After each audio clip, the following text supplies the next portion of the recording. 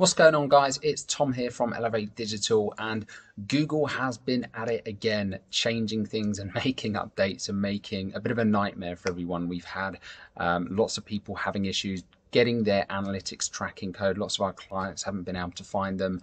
And basically what's happened is Google's recently launched an update which forces, when you're creating an account by default, it sets up a new kind of analytics property called Analytics 4 using their new Firebase platform, which basically allows you to track things like app data and have lots more data points. The issue with that is that a lot of platforms and websites obviously still rely on the UA tracking code, so it can cause major issues. So in this video, I'm going to show you how you can get your UA tracking code even if you've got this new property. So if you have tried setting up your Google Analytics account and you are seeing a screen like this with things like life cycle, user, events, etc., it probably means you have set up the Analytics 4 property. So I'm going to show you exactly how this works and how you can set up a standard universal analytics account so you can get your UA tracking number.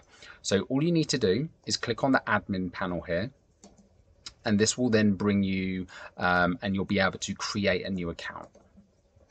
So I'm going to just do a test account here. So let's just call this test, and then you'll just proceed with these as usual.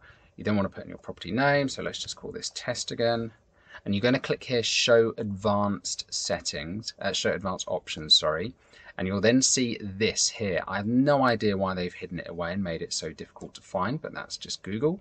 So you're going to click enable this button. So create a universal analytics property. You'll then have two options here. So one will say create both Analytics 4, which is the new one, and a universal analytics property. If you've already made your Analytics 4 account, you don't need to worry about doing it again. So you can just click on this one. Again, all Analytics 4 does is it just introduces lots of new data points. It allows you to track, things like app data if you have an app.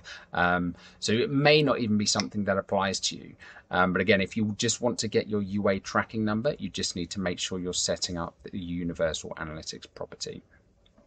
So let's just, just put in a test website here, test.com, and then you just fill in the fields as you usually would.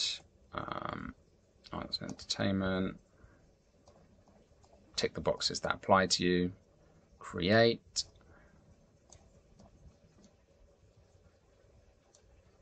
And then you will have your tracking details, and there is your UA number.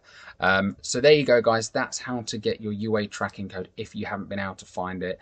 It's basically the fact that Google now, when you're setting up a new account, unfortunately, they are now setting this Analytics 4 property by default. But it's very easy. And even if you are starting from scratch and don't already have an Analytics 4 property, as you are going through that process, when you get to step 2, as we just did, make sure you just click on that show advanced options and make sure you're setting up the universal analytics property as well.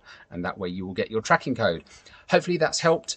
If you want to see more content like this, I post lots of videos about marketing and ways to increase your conversion rate and get more out of your marketing. Make sure you hit that subscribe button to the channel, and I will speak to you guys very soon.